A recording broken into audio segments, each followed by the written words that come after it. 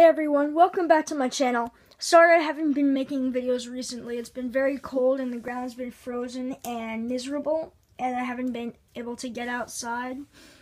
So today I went on a walk in a new place, and as I usually do, I find dumps.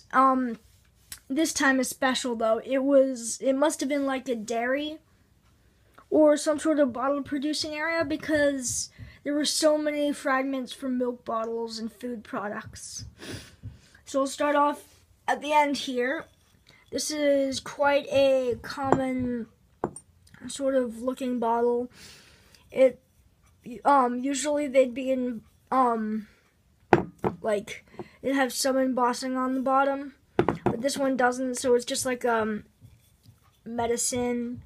I feel like it might be a rubbing alcohol, but I don't know entirely about that. Next, this is really interesting. So this isn't just like a rock, as you can tell. This is actually a melted milk bottle, and the entire milk bottle is here. Unfortunately, I checked everywhere and there's no embossing on it. So I think someone melted this milk bottle, which would have been pretty nice, and thrown it into the fire. Truly a shame. I would have liked to have it complete. Next, I'll go back here. A small, what is it? Blue jar, and it says, what is it? Noxema. Quite a common, sort of jar, blue jar. Next, we have a paste jar.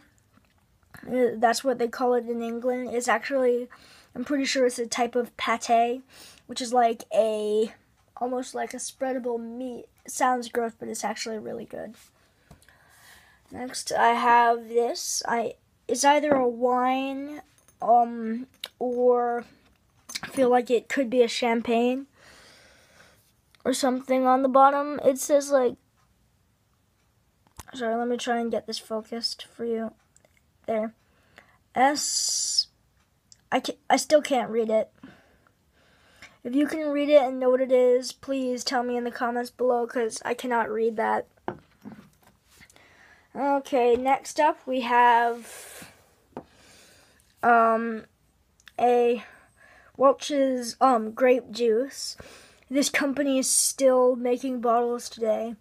I think this is blown in a mold. I can see how the seam just comes up to the neck here and then stops. It has some bubbles in it. Hopefully you can see it, like right there. Sorry. There you go. And then last but definitely not least, I said before it was a dairy farm sort of dump. And I found my first ever intact milk bottle. I couldn't believe when I found this.